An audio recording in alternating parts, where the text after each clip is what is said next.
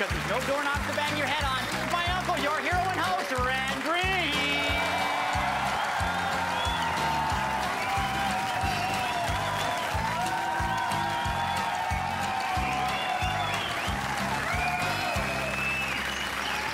Thank you very much. Thank you. Appreciate it. Took my wife Bernice out last night for an anniversary dinner. Yeah, I heard all about your kitchen fire. I tried to surprise Bernice with some home cooking and almost cooked our home.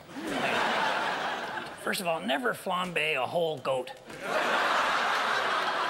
And you know, I think it's the darn cookbooks now. The print is so fine in them. You know, I thought for sure it said 40 ounces of brandy. You know, I know now you need a much bigger oven to cook an entire goat like that. Ended up the tail got hooked into the rotisserie socket there, and I wound up with a flaming goat carcass doing about 30 RPM in the middle of the kitchen floor. I guess that's why all parties end up in the kitchen. Yeah. Well, that was a mess, I'll tell you. But anyway, I decided to heck with that. I took Bernice out to a movie. What a disappointment. Holy... Last time I went to see Chariots of Fire, which, now I expected that to be a remake of Ben-Hur with flamethrowers. And this one here, it was what dinosaurs would do if they were around today. I know what they do. They'd form a lodge, and they'd all sit around and wonder why women don't understand them.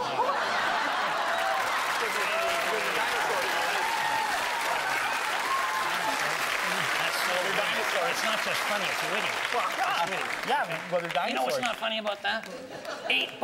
$8, Harold. And the most likable character in the movie was made by a computer and bites people's heads off. I mean, how does that happen? Well, it's simple, because Hollywood only cares about young people, because we actually go to the movies.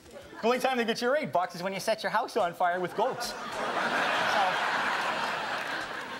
You know what? Somebody needs to make a movie for people like me, and I'm gonna do it myself. All right! Forrest Gump!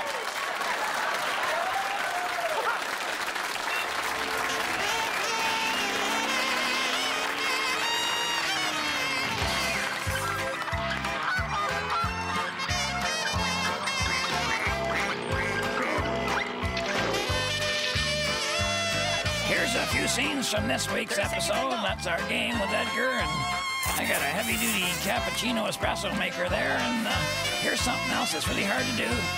A clean show under a lot of pressure.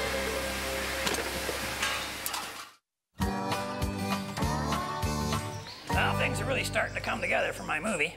No blood and gore, no special effects, no obscene language, and no nudity. Well, no. I've seen the people around here. Nudity would be counterproductive. But you know what, Fred? You're going to need a script. And I, myself, have written over 38 different screenplays. Almost selling one to the Community Access Channel. Almost! Perhaps I could write your script. No, Harold, I don't need a script. That's why I got these. I'm going to use one of these for my script. No, you can't do that. You have to, pay for the rights and stuff. No, I just changed the story a bit, you know. No, look at this one here. Look, for instance, I'll take this one. Okay, you got a Southern belle named Charlotte O'Hara. She falls in love with Brett Rutler in the Civil War, and then Atlantis sinks into the sea, and she makes a dress out of a Venetian blind.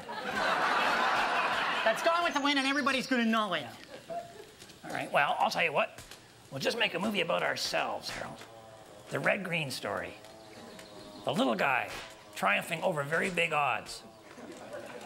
Don't you mean the big odd guy triumphing over very little?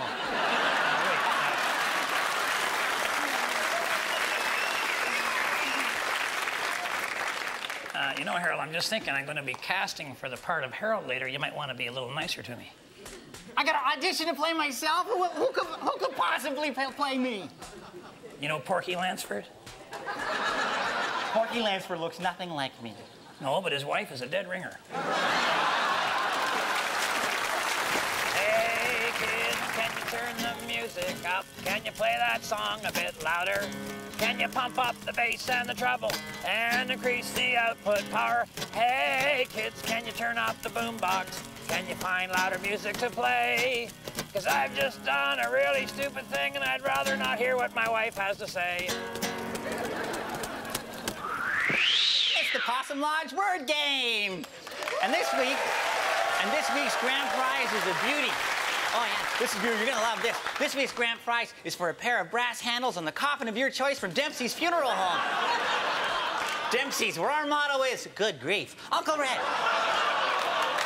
you have 30 seconds to get local explosives expert, this fella here, Mr. Edgar Montrose, to say this word. Edgar, you gotta cover your ears. Edgar, your ears have to be covered. I think we're okay here. You think already? The word is unsafe. Unsafe. Yeah, all right. 30 seconds and go. Okay, Edgar. Go. 30 seconds, go. Edgar. Oh, I'm all ears, Red. Yeah, I know. Just no eardrums. Okay, if you stand too close to an explosion, that's... Hard on your clothing. No. Okay, if you just leave dynamite lying around, that would be... Oh, handy. Okay, yeah, no, all right. But let's say nut bars and lunatics get a hold of dynamite, then that would be... Texas. All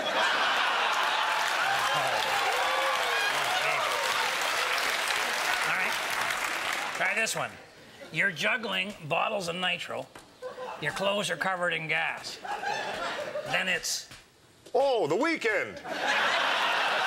No, it's almost out of time, Uncle Red. Okay.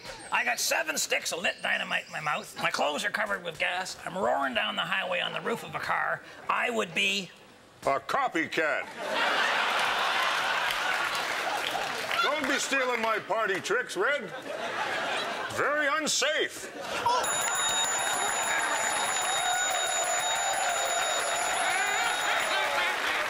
You know, a lot of people these days are drinking the espresso coffee.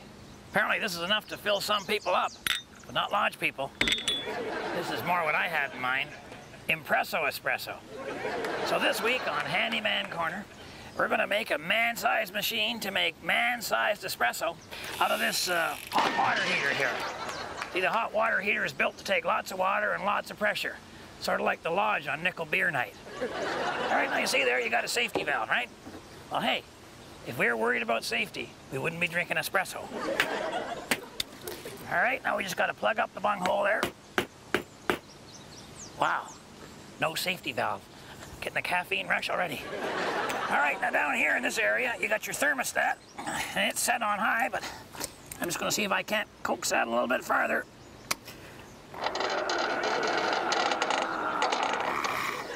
Oh, baby. All right, well, that's heating up now. I'll start working on the filter. We got that unit set for nuclear meltdown. I'm thinking paper filter's not gonna do it. I'd rather go with a car radiator. It can take the heat and the pressure. And I got the bleeder valve here to dispense the coffee. You know what? I think I'm gonna call that a dispensing valve. Because when I'm working on a project, I really don't want to hear the word bleeder. Now, if you like your milk steamed, just check out the tank. There's bound to be a pop rivet on there somewhere. Oh, yes, sir. That is hot.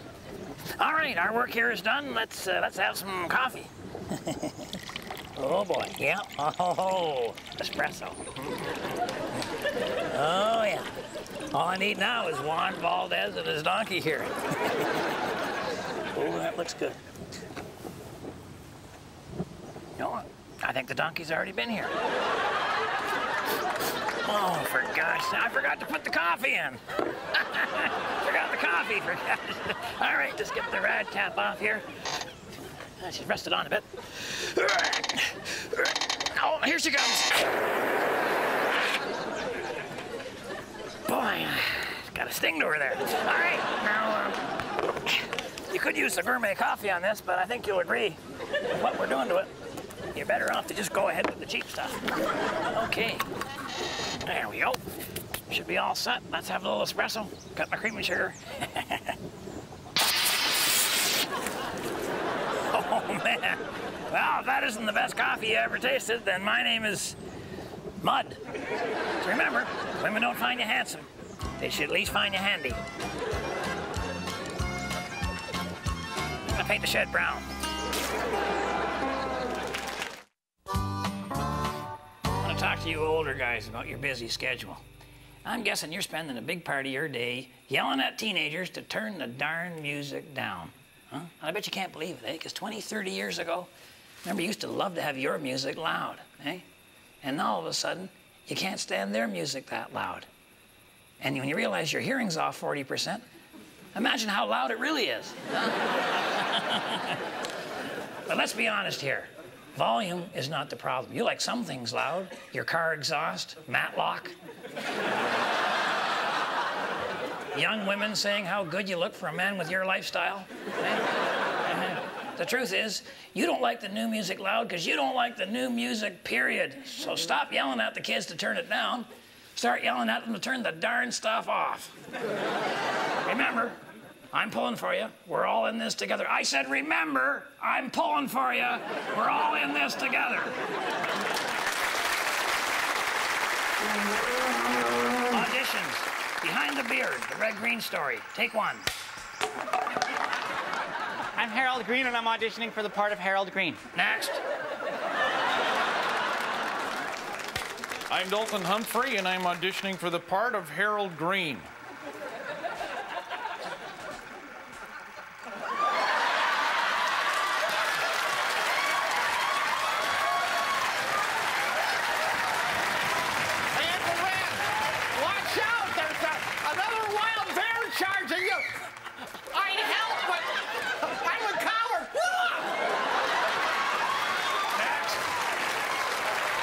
State your name. Winston Rothschild, and I'm auditioning for the part of Red Green.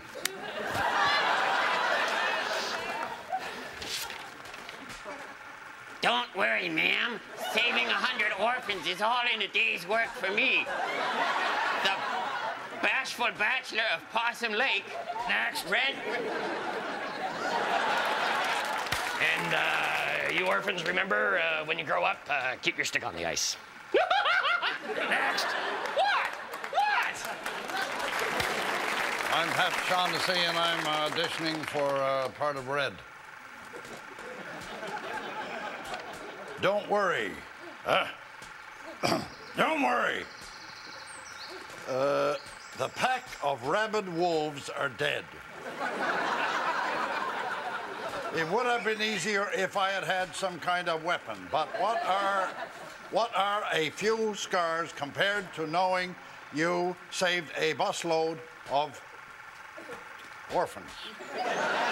Oh, come on. Come on. Dialogue should be believable. It's like when I was with Meryl Streep. Next. Oh, I'm Edgar Montrose, and I'm auditioning for the part of Bernice. Next. We're auditioning for the crowd scene. Next. Oh.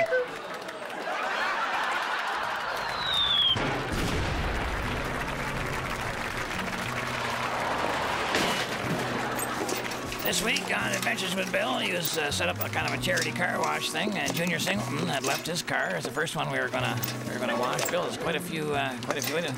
Maybe too many items is what comes to my mind. Must be getting paid by the hour here rather than by the car. He brings all that stuff, puts it in the garbage. Oh, that makes a lot of sense. Bill, why would you throw? Yeah, hello. Why would you throw all that stuff in the garbage? All right. Oh, yeah, he's got one of those power. Have you seen these things? It's a power sprayer. I'll start. No, okay, all right. Bill doesn't like advice. He likes to just start things on his own. Give her a pull there, Bill. Give her another one. Give her another one. Bill, if I could just. No, all right, okay, all right.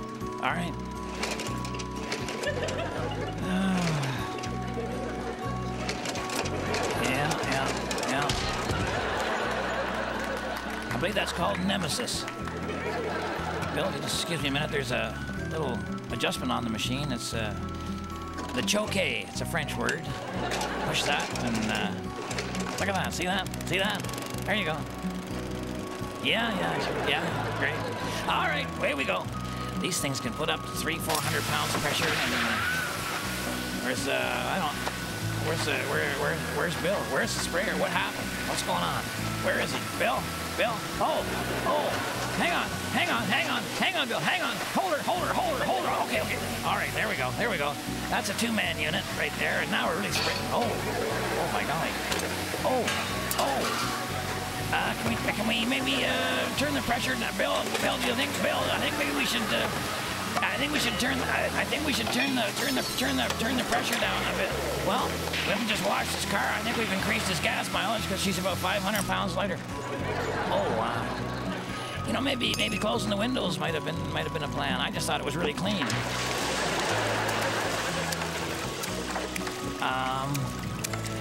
Gee, I hope Junior paid to have the inside done too. What do we do now, Bill? Yeah, we're gonna block. All right, Harold, come on in. You're the returning hero.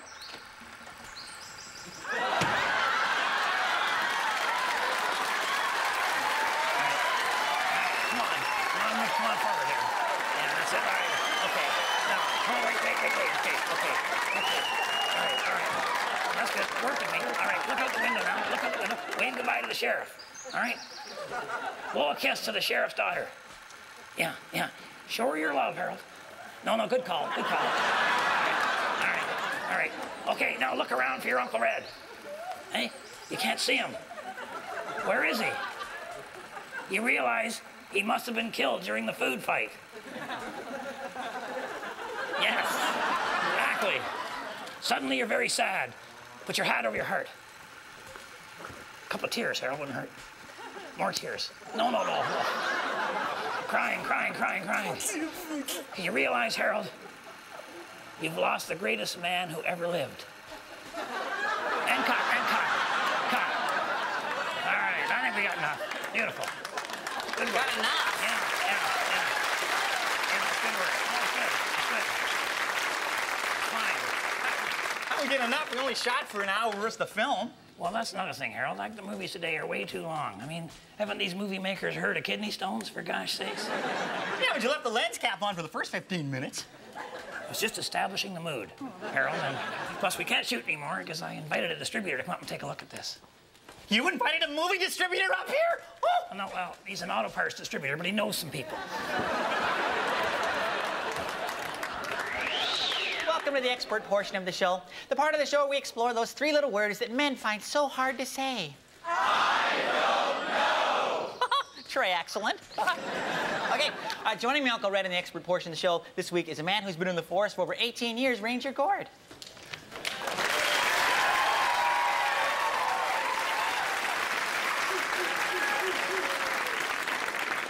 Hi, everyone. I missed you. Okay, all right. Okay, our first letter goes as follows. Dear experts, my husband and I like to go camping, especially since the recession. I noticed that the campgrounds are getting destroyed by thoughtless campers whom I've never seen once at our church.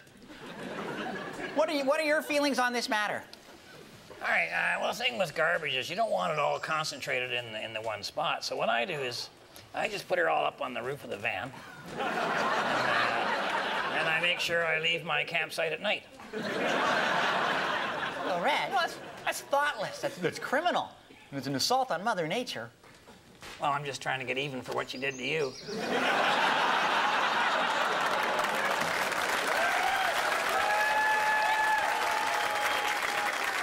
No, Red, Harold is right.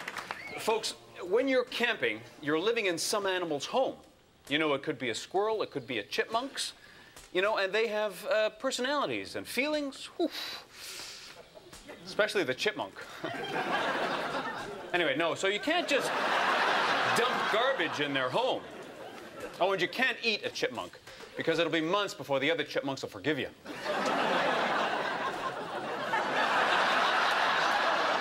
True.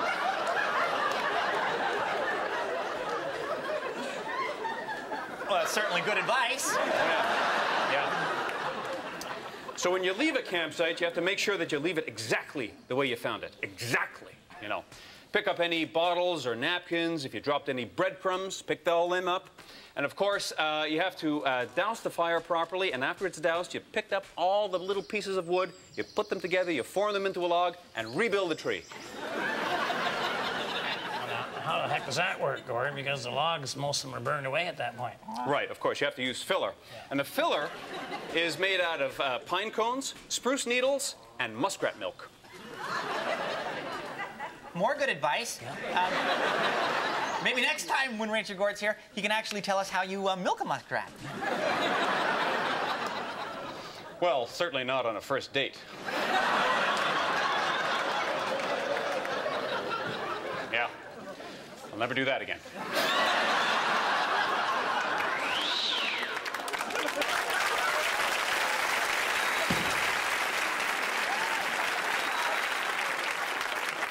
Who brings tomatoes to a movie theater?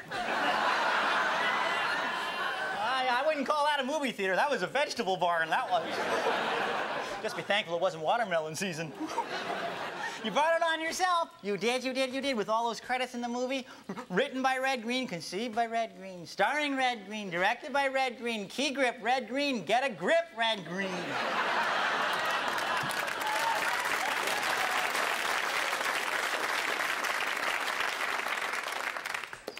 But you know... They didn't even give that movie a chance, Harold. Well, I know. I know. I know. Criticism can be hurtful. It can be, yes. Tell me about it. Yeah. Glad I could snap that out. You can learn something from it sometimes, too. Yeah, I learned something. I learned that you don't have to be a Hollywood hotshot spending millions of dollars to make a bad movie. I can do it right here for next to nothing. Well, maybe next time somebody wants to make a really bad movie, maybe they'll call you. Yeah, all right. Oh, meeting time, Uncle Red. Yeah, way you go, Harold. Yeah. My wife is watching. I'll be coming straight home after the meeting, and sorry about the mess on my clothes. Tried to make a spaghetti western, ended up with a face full of tomato sauce. For the rest of you, thanks for watching. On behalf of myself and Harold and the whole gang up here at Possum Lodge, keep your stick on the ice.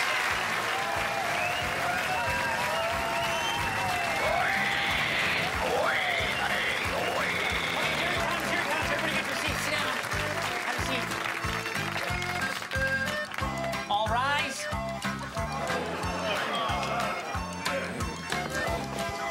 Quando, Omni, Flunkus, Moritati. Sit down.